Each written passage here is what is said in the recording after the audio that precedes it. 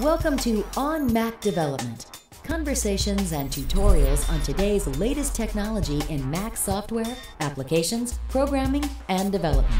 You can access related resources, recommended reading, special offers, and more when you visit the On Mac Development Resource Center at informit.com/MacDEV Center. Hi, I'm Diane Daniel, and I'm at the Voices That Matter, the iPhone Developers Conference, and I'm here with Aaron Hillegass. Aaron, tell us a little bit about yourself.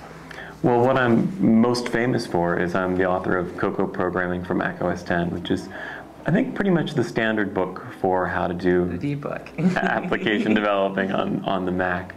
My company, Big Nerd Ranch, does a lot of training on iPhone development. So I was here during the keynote session for the conference, so I really kicked off the conference. Great. You also announced a partnership with Pearson this morning. Tell us a little bit about that. So Pearson came down and convinced me that there were all these wonderful things that we could do together. In particular, we're going to be working together to publish 5 books. So we're going to do an iPhone book. We'll be doing a sequel to my Cocoa book, which will be the Cocoa 2 book. We'll do Advanced Mac OS X Programming, which is sort of the plumbing of OS X from a programmer's point of view.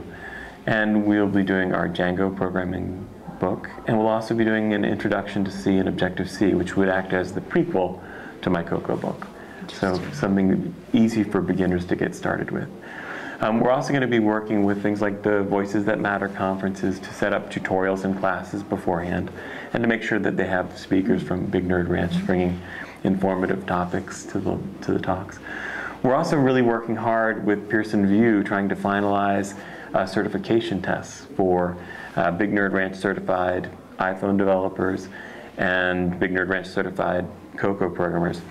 The idea being not that passing a test would say that you're a great developer, but just to make sure that you have the basic knowledge. These days, anyone who downloads the developer tools from Apple is calling themselves an iPhone developer, and it would just be nice to have a test to sort of separate the people who actually understand what they're doing from the people who don't. What might some of the aspects of this certification cover? Like, what would be some of the things in Right. this? There are very central concepts to both Cocoa and iPhone programming. For example, memory management, how to deal with what's called pertain counts, to make sure that you're freeing memory when you don't need it anymore, but not freeing it until you're really done with it. There is the separation of the idea of the view versus the layer. These are very core concepts to what we do. And it's good to know that when you're hiring, let's say, a consultant or a new employee, that they at least have this basic knowledge. And so this will help people hiring as well. That's as right. Just knowing that you're tackling the subjects that you should be. Right. Okay, Right. Interesting. Anything else about the conference that stands out? How are you enjoying it? Oh, it's been a wonderful conference. The audience has been a group of really interesting, diverse people working on all different aspects of iPhone software.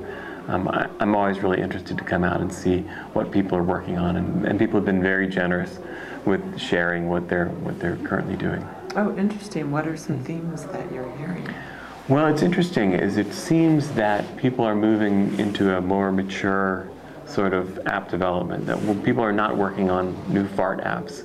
They are working on solving really essential business problems, often picking some particular niche and really addressing the problems of that area. Instead of trying to go and sell 40 million 99-cent apps, maybe they're going to focus and charge a little more to do a quality application for a small group of people. Interesting. Well, we're going to come back and talk again. Thank you so much for telling me about all that. My pleasure. Thanks for podcasting with us. Remember to visit the On Mac Dev Resource Center, where you can access recommended reading, special offers, and more at informit.com/MacDevCenter. Be sure you subscribe to this channel so you don't miss a single episode.